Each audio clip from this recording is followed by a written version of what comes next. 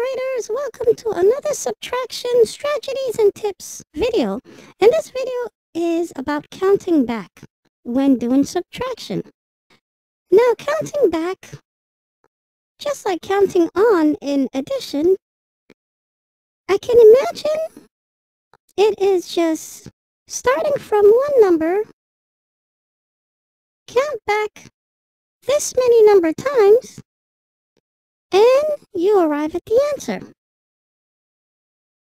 So if I have an 8 minus 1, I know I will start at 8, and then I'll count back 1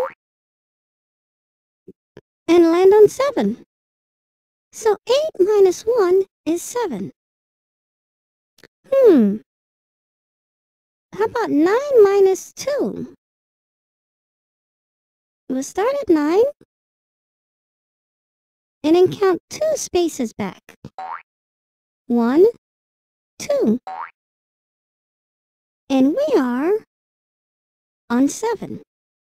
So 9 minus 2 is 7.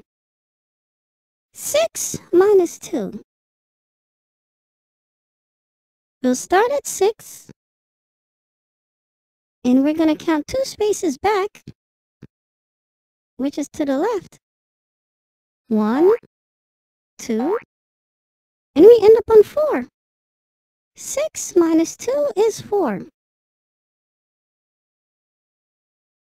5 minus 1. We'll start on 5, and we'll jump 1 space back, and we land on 4. So 5 minus 1 is 4. 7 minus 3, we'll start on 7, and then we'll move 3 spaces back. 1, 2, 3, and we land on number 4. So that means 7 minus 3 is 4. That is all for this video. Bye!